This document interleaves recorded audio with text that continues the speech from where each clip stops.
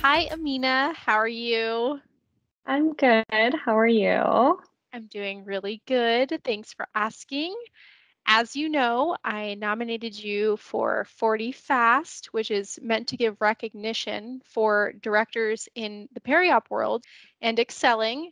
Naturally, I thought you were a great candidate for this given your experience and how quickly you reached the director level, not to mention your unwavering positive attitude and charisma. So, with that being said, why don't you tell our audience your name, current role, and where you're working? All right. So my name is Emina Arcan. It's actually said Emina Arjan, but I'm the director of operations slash administrator slash director of nursing of Central Arizona Endoscopy. And recently, your center has been in the news, hasn't it? And I think that is worth mentioning. Why don't you tell me about that? So we just recently received a very prestigious award, which was being nominated or actually being seen as one of America's best ambulatory surgical centers by Newsweek, and we are so honored. That It's is it's a huge amazing. accomplishment. Yes, I definitely think it is. And I thought it would be worth mentioning and sharing with everybody. So let's dive into the questions. The first one is, did you have a mentor and how did they help you? And are you currently mentoring anyone? So, I would say that my two mentors currently are my VP of operations, which is Raymond Hino, who truly brought out the inner potential in me. He saw something in me that I believe a lot of others um, didn't see, and he's brought so much light to me in my career in general. Also, my previous clinical director, John. Um, John is clinical, so he is just a wealth of knowledge because he has a ton of experience. And both of these people do a really good job of, talking to you through issues, but in a way so that you can solve it in your own way. Um, as for people that I mentor, I feel like I mentor all of my staff. I believe that true leaders create more leaders, not followers. I carry that mindset daily, and my mission is to create more leaders within my staff.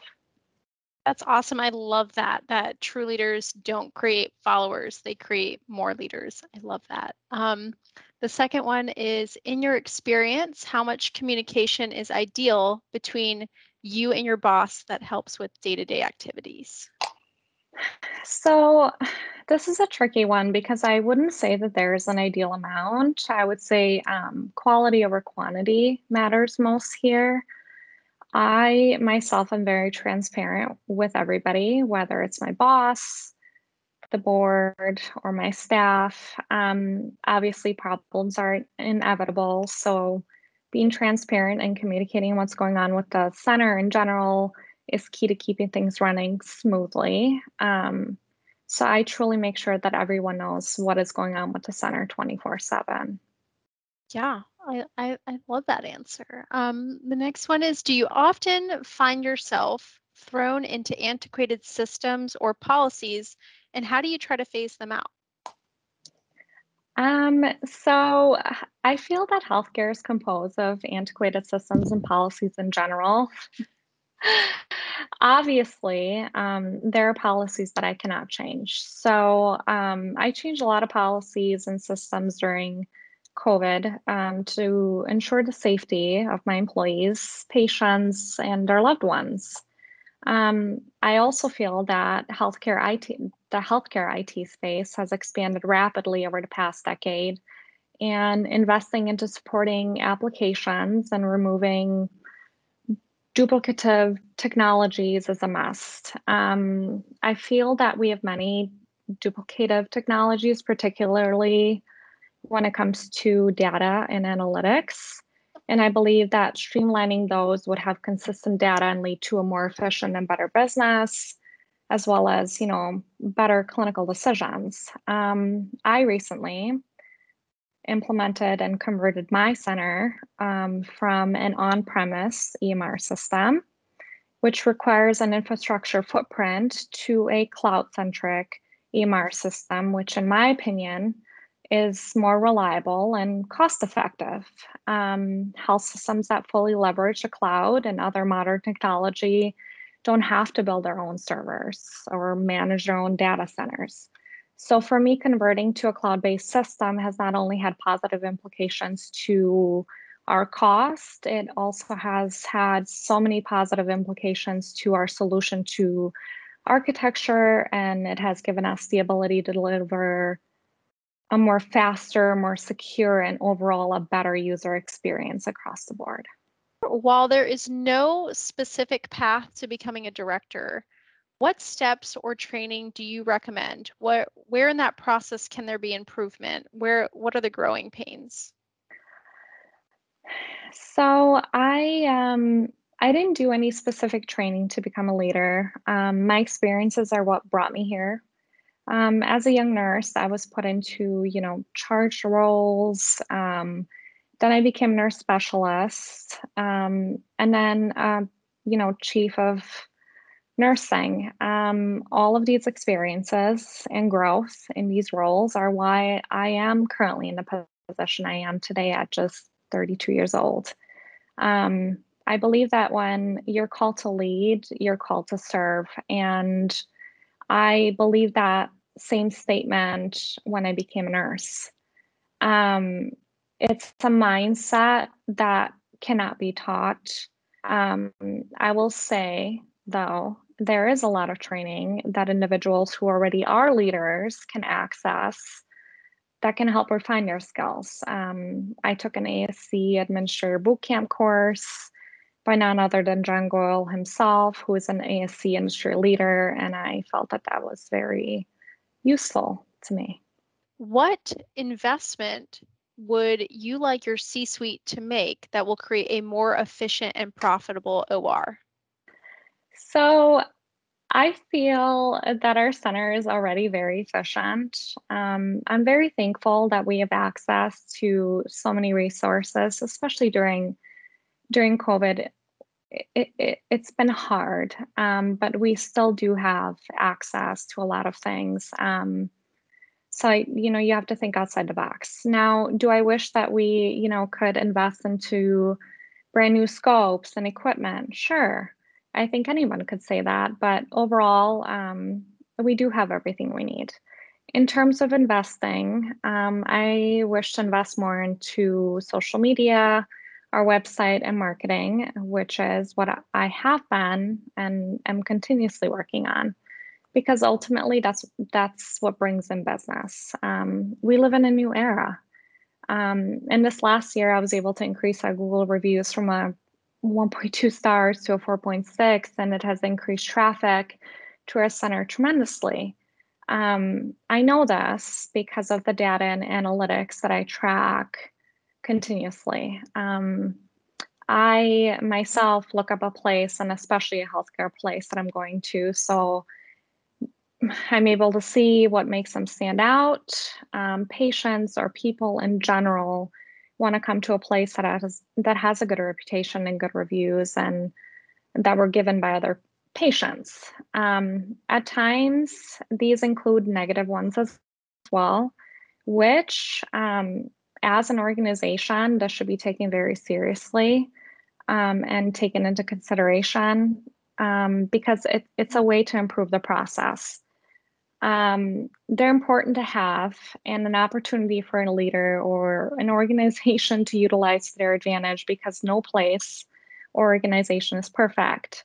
There needs to be a bigger focus on marketing, and I believe with what I've done with ours proves just exactly that. Yeah, I would say so. That is quite the turnaround from Thank 1.2 to over you. 4 stars. That is Thank you. outstanding. And the Thank fact that you. it's brought in, more profit to your center, that's even better. That's the cherry on top. The next one is, what is your 2022 wish list for your OR, and what are you going to do to achieve those goals? I think my wish list would be to keep the current staff that I have because I feel that we're such a great team and I would be absolutely nothing without them. We work extremely well together. To achieve that, I do want to raise pay and do more group activities outside of work. And I want to take care of them because I value and appreciate them. People and who are valued and feel appreciated do more than what is expected. This also aids in the retention, something that is now a known problem across all healthcare, especially with the devastation of the pandemic. Yeah, I would say, I mean, women partners, our whole purpose is to fill these positions, which goes to show that retention is a problem, right? And that is just amazing that you feel that you and your team are tight knit and that that's your wish list. Most people would probably say something related to metrics or equipment or something like that, but that just goes to show that your character is with your people and that's where your heart is. So that's Thank awesome. you. I appreciate uh that. yeah. The next one is, what advice do you have for your younger self? I would tell myself to trust the process. There will always be roadblocks that really discourage you from chasing after a dream or accomplishing a goal. But those roadblocks are there to challenge you. The only way to grow is to be challenged. So every roadblock that you hit is actually just an opportunity to learn and grow.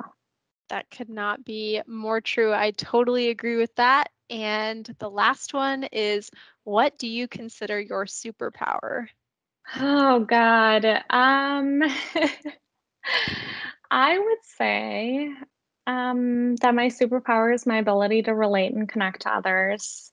As a leader, my ability is to relate to my staff, physicians, reps, third party companies, other leaders, and so on. And it's unprecedented. It allows me to truly connect with them, build relationships with them, which are very important to me. The close relationships that I have with my staff and physicians allows me to see what they need, and I make sure to deliver it. And my staff trusts me and knows that they can come to me with anything. It's because of the relationships I've built with them by being sensitive to their needs and understanding of their problems. I make an effort to not only listen, but solve or help them solve through the problems they're having the best that I possibly can. I make sure to maintain a high and healthy sense of self awareness as well, which allows me not only to look at myself and improve upon myself, but also see the need of others and particularly my staff, to empower them, believe in themselves, and know that what is inside of them is greater than any obstacle. I would definitely say that that answer right there explains exactly why you are where you are at today. Um, that is exactly what I feel anyone would be looking for in a leader. So that is awesome. I appreciate you taking the time to talk to me and doing this interview. It means so much. And yeah, thanks so much. I really do appreciate it. Well, thank you for your time and thank you for the nomination. And I truly appreciate it. I'm so honored